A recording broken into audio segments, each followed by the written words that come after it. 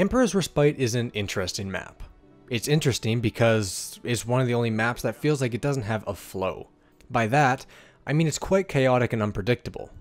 However, there are a few things that reduce this and make it easier if played right. As always, I have to state that a good team is the most important part.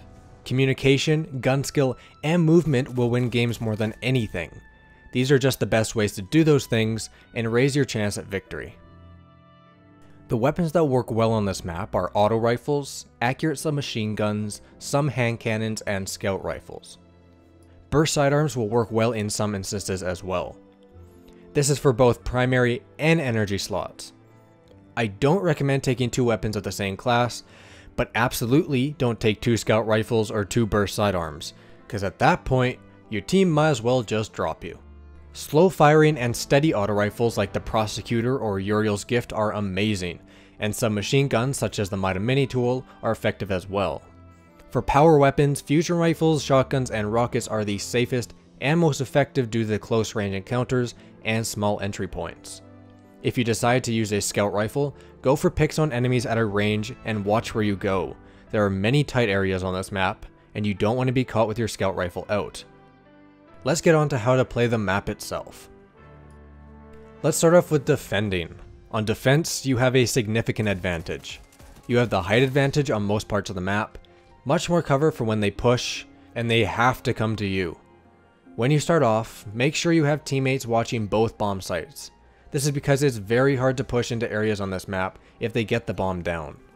If somebody on your team feels comfortable with flanking, there is a path on the right side when you spawn that will take you right to their spawn if you follow it all the way down. This can devastate the enemy team if you make it around without getting caught. If at any time you see red on your radar, just stop pushing, because that means they're either coming on the same path as you or planning on heading to the entry bomb site. At this point, just make the call to your team and get back to a safe spot to defend one of their entries. If you are able to make the flank around without being spotted, go for a pick on the enemy and then either retreat or try to push them with your team.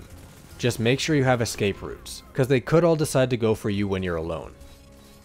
If your team isn't going to flank, then defend the sites and watch their entry points.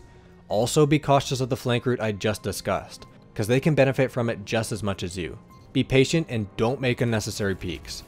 In the case that all four push you, keep the high ground and try to get people to run behind or beside them. There are plenty of routes to take for this. Defending these sites are quite simple as long as they don't overwhelm you or pick one of your members off early. Last note for defending is not to overextend if you are outside. The ledge to the far left can be very tempting to get beside them, but don't do it if there's anyone over there. You have no escape possibilities if you start losing fights. Offense on this map is very interesting. There are basically three options, and all three of them are super risky. The flank route that I talked about on defense will now be on your far left when you spawn.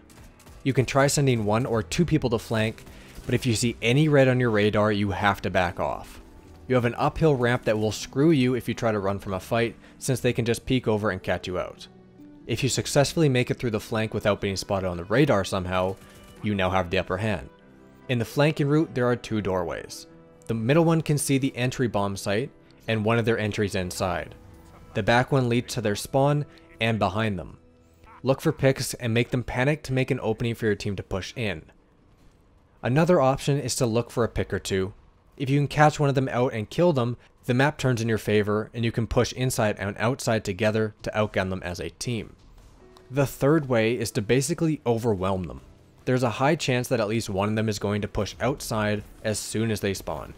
If your team is confident enough to push inside right away and look for kills using the angles you have, then you will be able to kill at least one of them and make the others panic or run.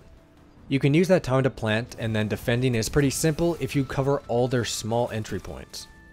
You can even delay your push a bit and send one of your teammates through the flank on the left to devastate them even more from behind when you all push in. Offense is quite difficult on this map. If the enemy is smart and makes you come to them like you have to, then you really have to outgun them as a team. Basically, the only way to win on offense is by killing them in some sort of way before they can kill you, so that you gain the upper hand. Those are the best ways to go flawless on Emperor's Respite. Just be careful on offense, play smarter than your enemy, and wins will flow in. Thanks for watching, and I'll see you again soon.